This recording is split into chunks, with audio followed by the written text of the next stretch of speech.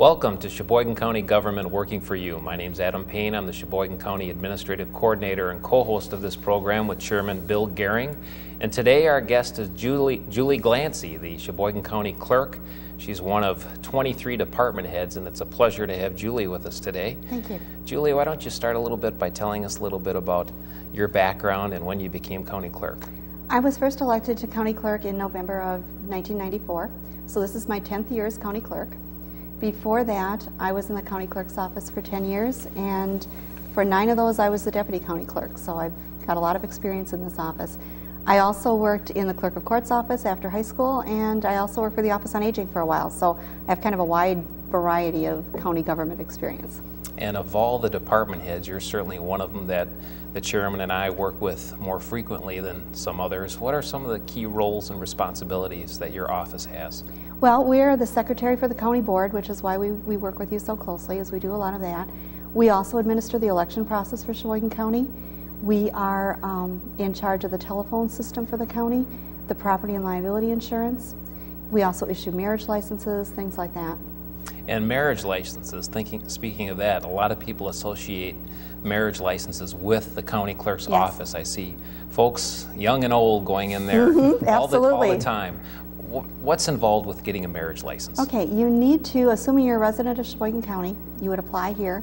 You need to bring some kind of identification, a driver's license, something like that, a certified birth certificate, and if your driver's license doesn't have your current address, we need something else with your current address, like a utility bill, something like that. If you've been married before, we need a copy of your divorce papers or death certificate from your last marriage, and the fee is $75. You have to apply at least 6 days before your wedding, and not more than 30 days, because the license will expire in 30 days. And if anyone's watching this and frantically writing that down, if they need more information, who would they contact? They can call our office. Our number is 459-3003. 3003. And I know I'm catching you cold with this question, but generally, about how many marriage licenses do you process a year? Somewhere between 730, 750. It's been going down the last couple years. We've seen a little bit of a decline, but very good. We've seen more marriages, though, where people are getting married at the courthouse by the family court commissioner. That's really been on the rise lately, so that's kind of a different trend. And with all your roles and responsibilities, recently you announced a new service that the county clerk's office is providing. Why don't you talk about that a little bit? Okay, we are going to be, or we are issuing passports. We're not actually issuing when we're accepting the application so we can send them to the Department of State to be issued. We started doing that in the beginning of February. Last fall, I discovered that the Department of State was going to be allowing county clerks to be issuing agents. Prior to that, it was only the Clerk of Court's office and the post office that was able to do it. So because we answer the general information number for the county, we've always gotten a lot of calls about where do I go for a passport, what do I need. So I felt it was a really good service to the people because they're already calling us for that information. And in addition, you need a certified birth certificate for a passport, and they can get those in our building, so it makes it more of a one-stop shop for people instead of them having to get their birth certificate here and then go somewhere else. And our Clerk of Court's office has not issued passports for, I want to say at least 15, maybe 20 years. They used to do it, but I think it just got to be more than they could handle because of the great increase in number of court cases they have. And so what's the response been so far? Really, really well. I had no idea how many we would sell. I budgeted for 30. We sold 45 so far in the first month and a half. So we're doing far better than I anticipated that we would. So anyone who's looking to get a passport can go to either the you said the post office, the postmaster, or the post office, or now the county clerk's office. The forms are available on the website for the U.S. Department of State. I think it's at travel.something, I don't know, but it's out there on the website. They can come in and pick up an application. I think even Walgreens, where you can get your pictures taken, also has application forms. You can fill them out at the counter, or you can pick one up and take it home and fill it out, or you can download one off the internet and fill it out. But you do have to come in person to apply for the passport. And when you come in, you need a driver's license or some sort of picture ID. You need a certified birth certificate if you were born in this country, or naturalization papers if you were born somewhere else and are now a citizen of the United States. And you also need a picture. Well, yes, you need 2 identical pictures. If you go to, and I don't necessarily want to plug Walgreens, but all of their stores do passport pictures. And if you just go there and tell them you need a passport picture, they know exactly what size and what you need to do and that kind of thing, so they can provide those for you. Very good. What about children? Do they have any different requirements? Children passports are cheaper. A regular passport is $85, and for an adult they're good for 10 years. Children's passports are $70, and for a passport for a child, it's considered anybody under 16 is a child. But those passports are only good for 5 years. Okay. But even children need to come in person. Children obviously don't necessarily have identification, but their parents can identify them and sign for them as being the identifying person. And one thing I can certainly vouch for is you work with some great staff. If people come in, will they receive assistance directly from you or one of your staff, or how does that work? Either myself or my staff, anyone in my office can help them out with that. Very good. Well, speaking of passports, marriage licenses, let's go back to the initial item you raised, and that was providing secretarial or administrative support to the county board as a whole. What does that all entail? Well, we do the agendas for the general county board meeting. We do the minutes for county board. We take care of filing all the documents, all the resolutions and ordinances and things like that. We, of course, do the minutes for that and keep the journal, what's called a journal. It's the proceedings of everything that's happened to with the county board.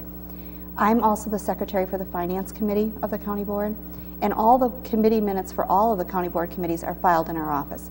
So we do have information for anything to do with county board if somebody is interested in that. We also audit the county board supervisors' expense sheets, just to make sure they're added correctly and things like that. We also maintain the website for the county board. And if you go to the county's website, you can look up committee meetings, agendas, when they're going to be when their meetings are coming up. You can find resolutions and ordinances. There's a link to the code book out there, and our office keeps that information up to date. And that's really quite a challenge because committee meetings and things happen, almost every day. So keeping the agendas and minutes and things like that posted is almost a full-time job for one of my staff. So if people want to know when a committee meeting is going to be, what's coming up, what's on the agenda, they can either contact your office directly or get on the website. Get on the website, and all meeting notices are published or posted out in the lobby of the administration building too. So if you happen to be walking through there, you can take a look at any of the meetings coming up or posted. And you've talked about a lot of records. So if somebody wants a copy of something, what types of records could they receive from your office? We've kind of become the collection point of, when they didn't know what to do with something, they gave it to the county clerk. We have coroner's dockets, so we get a lot of requests for people that want a copy of a coroner's record. We have school records from before they had the school districts and they had all the little one-house schools. We have the school census records for all those past years. We haven't had a lot of requests for that lately, but for a while it was a really popular thing or people looked for, because when a certain age group of people started turning 65 and needed proof of birth, some of these people were not born in a hospital, they were born at home, and they didn't necessarily have a birth certificate. So they needed proof from these old school census records to show their age and things like that. We also have, I'm sure you don't remember, but there used to be a teacher's college where Lightfoot School was in Sheboygan Falls. When that was disbanded, we have their transcripts there. So if someone went to the teacher's college and is now going somewhere else and needs a transcript of their record, they would contact us and we can give them a transcript. Very good. Thanks, Julie. Sure. Okay. A major part of your job, Julie, is dealing with elections, and 2004 is going to be a major year for elections with the presidential election and the April election. Can you talk about what offices are on the April ballot? The April is a nonpartisan election, so that means that all the nonpartisan offices for county, it's the county board supervisors, it's all the municipal offices, municipal county, not county, but town boards, village trustees.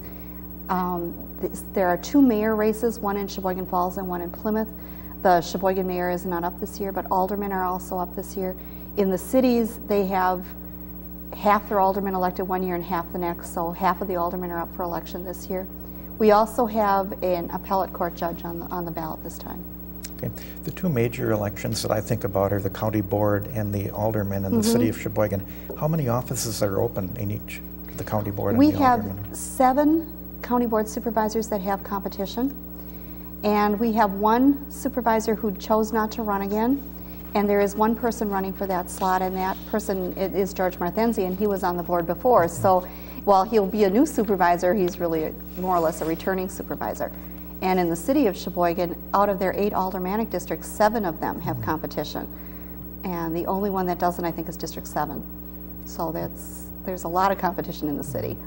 What about the fall ballot? Aside from the president, will there be anything on the fall ballot? Oh, yeah. All the county constitutional officers, including myself, will be on the fall ballot. Fall elections only happen in even years, so every time there's a fall election, our offices are on the ballot. The only one that's not is the sheriff. 2 years ago, they were given a 4-year term, so he's off the hook this year. He doesn't have to run. But the district attorney is on that ballot. Also, you have Senator Feingold will be on the ballot. Congressman Petri will be on the ballot. That's only a 2-year term, so he's always on, that position is always on the ballot. Senate 20, which is Mary Panzer, which is the southern half of the county, that will be on the ballot, and all of the assemblymen are on the ballot as well. Can you talk a little bit about what your office really does in regard to the election, what your responsibility might be? Sure. We register anybody who's a county officer. We register the county board candidates for office, all the county constitutional officers. The district attorney is considered a state office, so he would register with the state of Wisconsin. But other than that, we do the county officers. We put the ballots together. We organize all that. We do some of the ads for the elections, and we also program the election equipment. You know, when you go to vote in Sheboygan County, you put your ballot into a machine that counts it. Our office does the programming of those machines to make sure they count correctly. Okay. And with the election ads, what we've done for many years is we've combined with the municipalities. So we publish like the absentee ballot ad for all the county municipalities. That saves everyone a lot of money because we can combine that, and we also publish everyone's facsimile ad, which will be published the day before the April election or the day before every election, but the one that comes out before April. If we didn't do it, every municipality would have to publish basically that same information on their own. So it's really a cost saving to the municipalities to do it that way.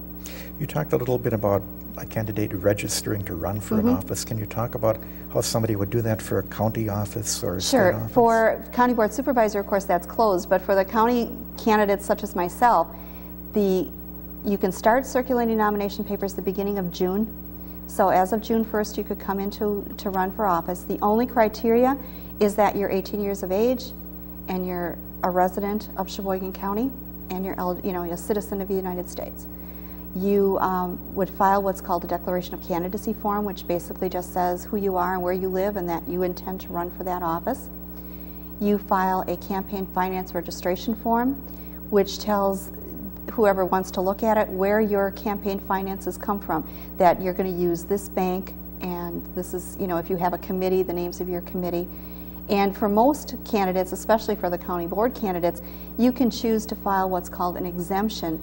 And when you file that, what you're saying is you're not going to spend more than $1,000 on your campaign, and you're not going to receive or accept more than $100 in donations from any one source. If you do that, then you're exempt from filing the routine campaign finance reports. Otherwise, if you have a bigger campaign like most of the assemblymen and senators run, you have to file periodic campaign finance reports where you say, okay, I spent X number of dollars on postage and this much on printing, and I got $100 from this person. And if you file the exemption, you don't have to file those reports, but you do need to still keep the records. When you run for an office, you also have to circulate nomination papers. The county board supervisors only need like 50 signatures. The county elected officials like myself need between 500 and 1,000 signatures to get your name on the ballot. And you have from June 1st to about July 13th to get those signatures collected and filed in my office. And when they're filed, what we do is we look through them to make sure that they're complete and correct. Sometimes we have to cross out some names if the information isn't complete, but we make sure everybody has enough signatures to be on the ballot and make sure and then once we have the names, when there's more than one person running, what we have to do is draw for ballot placement. I know a lot of people wonder how we determine whose name is first on the ballot, and it's drawn by lot. It's just strictly the luck of the draw. So. Okay. The April election is coming up. If I'm not registered to vote, how do I do that if I just moved into the area? Okay. Pre-registration is really only required in the 3 cities in Sheboygan County and the town of Sheboygan. You can pre-register at any of the city clerk's offices or municipal clerk's offices, or you can register the day of the election. Wisconsin has a very open voting policy. You can come in the day of the election, register to vote, and go immediately to vote. all you need to provide is if your driver's license has your current address on it, that's really all you need to bring. Otherwise, if your driver's license doesn't have your current address, you would need something besides that picture ID, utility bill or something like that. And it takes maybe 10 or 15 minutes max to register to vote. So it's very, very simple to come in and vote. If you register ahead of time in like the city of Sheboygan, then your name will appear on the poll list. So when you walk in to vote, you merely have to state your name and they'll be able to find you on the list. So the advantage to pre-registering, especially with the presidential coming up, is that can be a very busy time at the polls. So if you're not pre-registered, it can take you a few extra minutes, but you certainly can do it the day of the election. And then finally, how many places to vote are there throughout the county, and how do I find out which is my place? There are 49 polling locations in Sheboygan County, and you can call our office. You can call any of the municipal clerk's offices to find out where you vote. Generally speaking, if you live in a township or a village, it's the town hall or the village hall or the fire department. If you live in the city of Sheboygan, there are 16 different polling places in the city based on what ward you live in. And either our office or the city clerk's office can tell you. And in the flyer that's going to be in the paper the day before the election, there's actually a map of the city of Sheboygan showing the polling places and where you'd have to go. Thank you. Sure. Elections, it's an exciting time. I know it's a real busy time for your office and your staff. And earlier, Bill asked you a question about, well, how many signatures do you need to be able to run for office? And I thought you said 50 to be a county board supervisor. Over 500 to be an elected official such as yourself. Yes. What about a city alder person or a town? I think aldermen are like 20 or 25. There isn't a lot. The number of signatures you need is generally based on the population you serve. Okay. So for the county, because we're over 100,000, that's why we need between 500 and 1,000 signatures. The representatives only need 200 to 400, and the state senators need 400 to 800. So it depends on the size of the area that you represent. And again, the ballot is set for April 6th. The ballot is set and out the door for April 6th. A year and a half or 2 years from now, this will come up again for a number of these same offices. Mm-hmm. Very good. Now let's talk about your staff a little bit, because you alluded to them, and again, all the roles and responsibilities that you have. Why don't you take a minute to plug your staff and the fine work that they do? I actually have 3 staff members. Scgwfy, who is my deputy county clerk. Her major responsibility is the county board. She's the one that keeps the website up to date and things like that. Dave Werwine is our accountant, and Dave is primarily in charge of the telephone system and things like that to make sure that our phone system keeps running. And he also gets the bills from Ameritech, which are like, 4 inches thick, and goes through them and makes sure that we're not being charged for calls we shouldn't be charged for, and also allocates those costs back to the departments. And my newest member is Cheryl Savon. In fact, yesterday was her 1-year anniversary in our department, and she kind of takes care of the counter work and the marriage licenses and fills in wherever we need a spot. So. And to put this in perspective a little bit for our viewers, we have 1,300 employees in Sheboygan County, again, 23 departments, ranging from as many as 600 employees at the healthcare centers to 4 in our county clerk's office.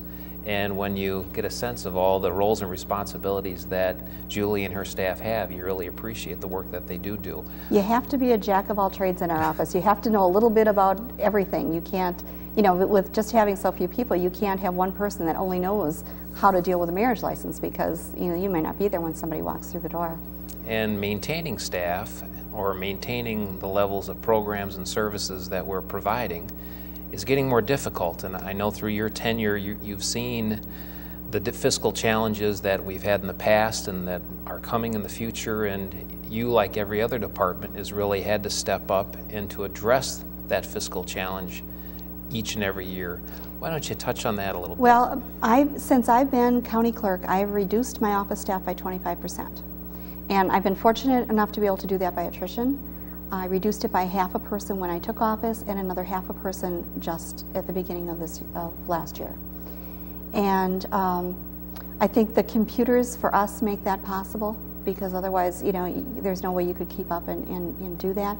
The other thing that really made it possible for us is we sell DNR licenses in our office. And in the past, before the new automated system that went into effect a number of years ago, everybody was on paper licenses. And at that time, our office would disperse those licenses to all the agents within the county, to the Walmarts and the Kmarts and places like that. With the new automated system, we don't have to do that. So that was a big load that went off of our office that made it possible for us to reduce. One of the things that's coming up, though, is the HAVA legislation, and that's a federal legislation. That's the Help America Vote Act. There's going to be a lot of changes in the election process because of that. One of the big ones is voter registration, and you were talking about that before. And with voter registration under HAVA, at the end of this year, the state is going to be required to have a statewide voter registration system. That system is going to change how we deal with voter registration in Sheboygan County, because most of the smaller municipalities don't really have a voter registration system at all. So those voters are going to have to be registered, put within the system. And then when you register to vote, every voter is going to be required to provide us either with a driver's license number or the last 4 digits of their social security number.